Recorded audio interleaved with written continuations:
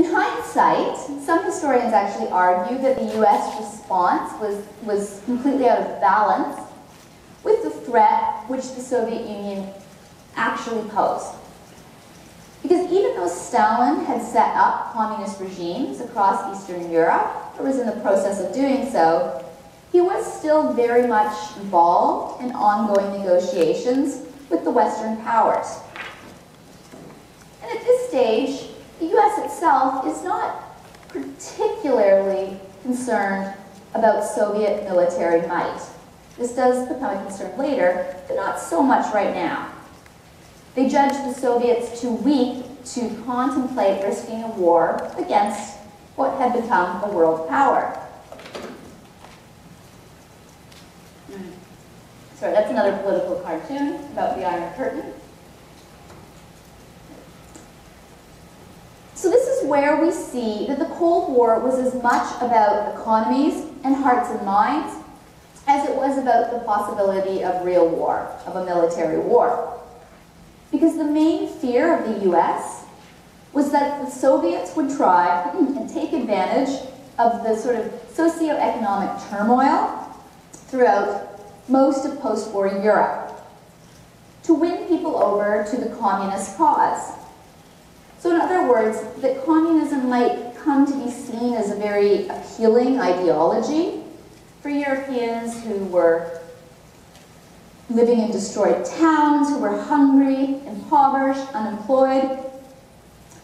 And again, we can draw back to the aftermath of World War I, when more extreme ideologies gained popularity. Of course, the Russian Revolution, the brief Hungarian communist government in 1919, not to mention the turmoil between left and right in post-war Germany.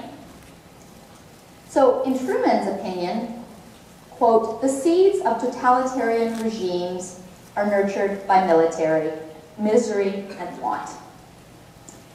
So the US felt that it would need to at once contain the Soviet Union, but simultaneously try to reduce the appeal of communism in all of Europe. 1947 is a particularly important year in the development of the Cold War. This is because we see together the three Western zones are increasingly going their own way without the support of the Soviet Union. In early 1947, the British announced that they could no longer afford to provide assistance to the governments of Greece and of Turkey that were both struggling to contain communist forces. Greece communists and an alliance that supported the monarchy, for example, had been fighting a civil war since the end of the Second World War, and the foundation of this war was naturally located in World War II. The German occupation had acted as a catalyst for the Greek Civil War, and the departure of the German troops created sort of a power vacuum that eventually led to a bloody conflict that lasted until 1949. Now, although they did not intervene militarily, the Soviet Union did provide significant material aid to the communist side in Greece, and Britain, and eventually the United States, backed the monarchist forces. So the Americans, in pursuit of this containment policy, refused to let Turkey or Greece fall once Britain had withdrawn their support. They provided $400 million of military and economic aid to the Greeks and the Turks. And the need for this support spawned what was referred to as the Truman Doctrine. The Truman Doctrine proclaimed it must be the policy of the United States to support the free peoples who are resisting attempted subjugation by armed minorities or outside pressure. Of course, it's very clear that the policy and Truman's words were clearly directed at the Soviet Union and the communists in Eastern Europe. That same year, Stalin made it very clear that he had returned to the official policy of bringing about worldwide revolution, rather than his goal of building socialism in one state. Now, the wording of the Truman Doctrine meant that the policy was virtually a declaration of the Cold War that was totally open-ended, and it seemed to commit the United States, possibly its European allies, to conflict in Europe and indeed around the world at any point in time. And it's this doctrine which explains or helps explain why the Americans would soon find themselves in fighting in sort of far-off places where they perceived communism as a threat. Korea, Vietnam. Now, the Truman Doctrine immediately posed some very vital questions. What precisely was the nature of the threat that would justify such a full-scale commitment? Was it the potential growth of Soviet power? Or was it the spread of a set of ideas contrary to American values and their designs for Europe? Over the course of the Cold War, these two strands of thinking actually merged into one for the United States. Aside from meeting the threat of the Soviets, remember that the other prong, of course, was to diminish the attraction of communism in the states of Europe. And this, according to the United States, was to be achieved economically. The US introduced the Marshall Plan, which began in 1948, to aid rebuilding. The goal of the Marshall Plan was to rebuild in the form of loans, products, and services. And it's important to remember here that just earlier, the US had excluded the Soviet Union from the provisions of the Lend-Lease Act.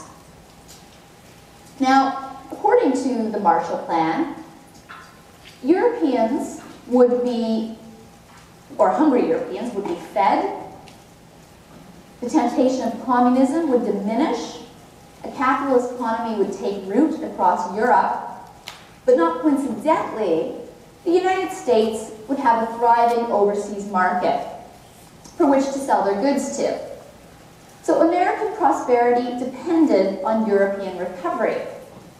So for the Marshall Plan, there were both ideological and practical reasons.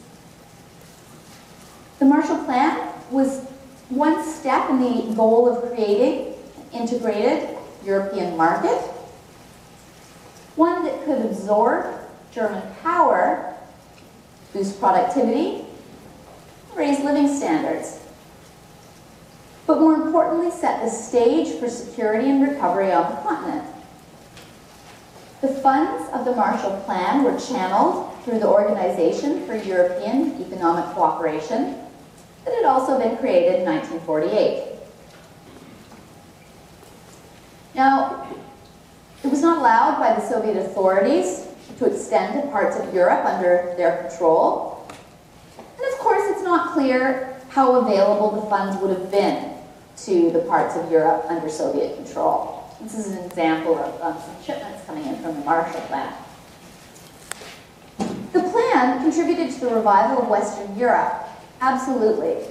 But it's important to note that it was one of a combination of factors. Historians still debate how influential the money actually was, because European economic revival had already sort of begun before the plan began. But still, one can't deny that the western zones of Germany and Western Europe began to climb out of economic distress more quickly than Eastern Europe. Another important development on the economic front was the 1942 European Coal and Steel Community. This was the brainchild of French and German economists and statesmen, including Jean Monnet and French Foreign Minister Robert Schuman. Now, Schuman wanted an agreement between France and Germany in particular, where war would become, quote, not merely inconceivable, but physically impossible. Creating a common market for coal and steel, two absolutely vital resources for war, in Europe would achieve this. As we talked about last week, the original 6 members are Italy, France, West Germany, Belgium, Luxembourg, and the Netherlands. So, former enemies. The European coal and steel community was beneficial both economically and politically. It was successful, and it helped encourage the post-war economy, or post-war economic boom, and it was a first step toward the European common market, and towards tighter political integration of Europe. You'll be reading more of this, if you haven't already, in your tutorial readings this week, in particular, Jean Monnet's A Red Letter Day for European Unity. So while the Marshall Plan and the European coal and steel community helped strengthen and integrate states like Belgium, France, and West Germany, it also helped to deepen the divide between Eastern and Western Europe, along both political and now economic lines. And then finally came the military division of East from West. In April 1949, the states of Western Europe, fearful of Soviet might, came together with the United States and with Canada to form NATO, the North Atlantic Treaty Organization. And this would be essentially the strong arm of containment policy. NATO provides a good example of tensions between former friends, because throughout the post-war decade, NATO brought tensions between France and the US to the forefront. When Charles de Gaulle returned to power in France in May 1958, he opposed the dominant role of the US in NATO, and de Gaulle wanted room for maneuver and independence, particularly when it came to questions of defense. All NATO forces, however, were under the command of an integrated, military staff, which was ultimately under an American general. So de Gaulle actually took steps to remove French troops from integrated command. Now, de Gaulle always maintained that France had not left NATO, but it had only left the integrated military command. So in this way you see the tighter pulling together, but also the friction in post-war Western Europe. Nevertheless, NATO was formed around a mutual security pact, which stated that an attack on one of NATO's members would be considered an attack on all. When West Germany joined NATO in late fall 1954, the Soviets responded by creating a similar pact consisting of the military alliance of communist states of Eastern Europe. This was in 1955, and it was known as the Warsaw Pact. So at this stage, Europe is now divided into two camps. Economically, not only economically, but also politically and militarily. I'm just going to switch over here for you. Now I'm going to make a little side note here about Yugoslavia.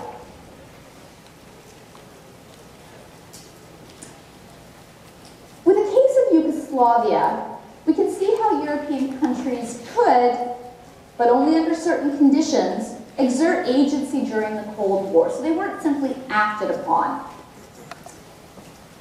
They could utilize the US-Soviet power struggle to their own advantage. And Yugoslavia's ability to do this lay in World War II roots. Tito and his Yugoslav partisans, of course, had liberated Yugoslavia from the Germans in World War II.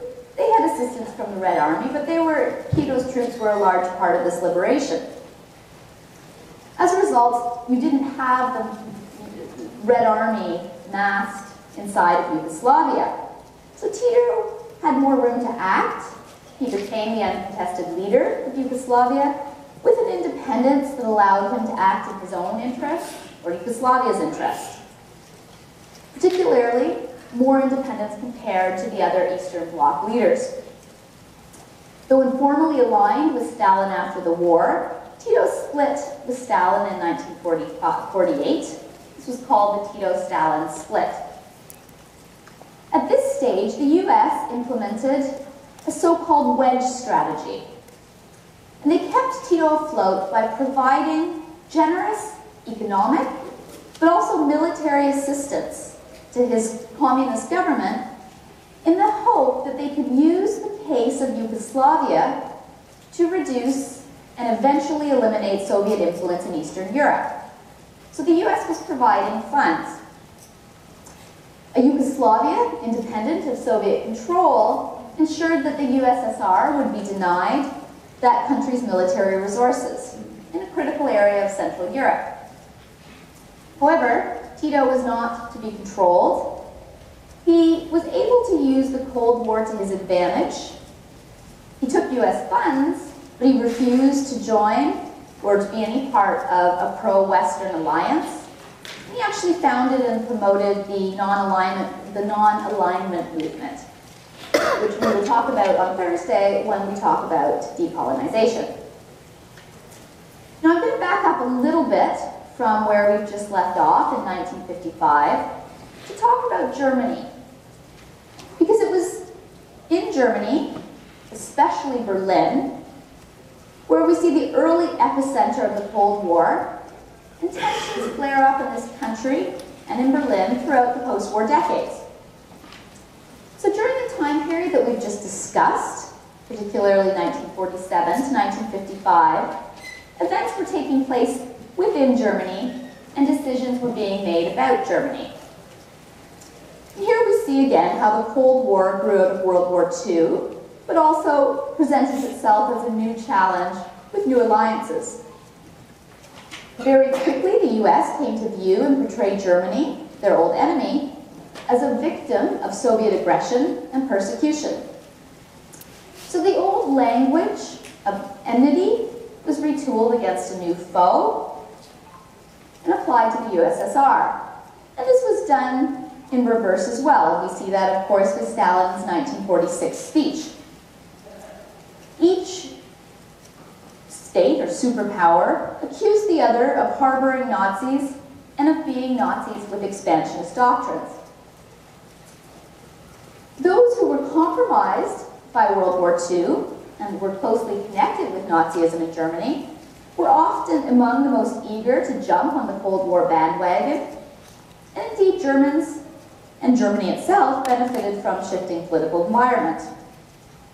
For instance, in the West, denazification efforts were quickly curtailed because economic construction of Germany took precedence.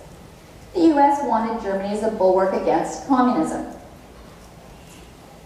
A very crucial point in this shift, Germany's shift from villain to victim, and one that deepened the rift between former allies, was the Berlin blockade and airlift.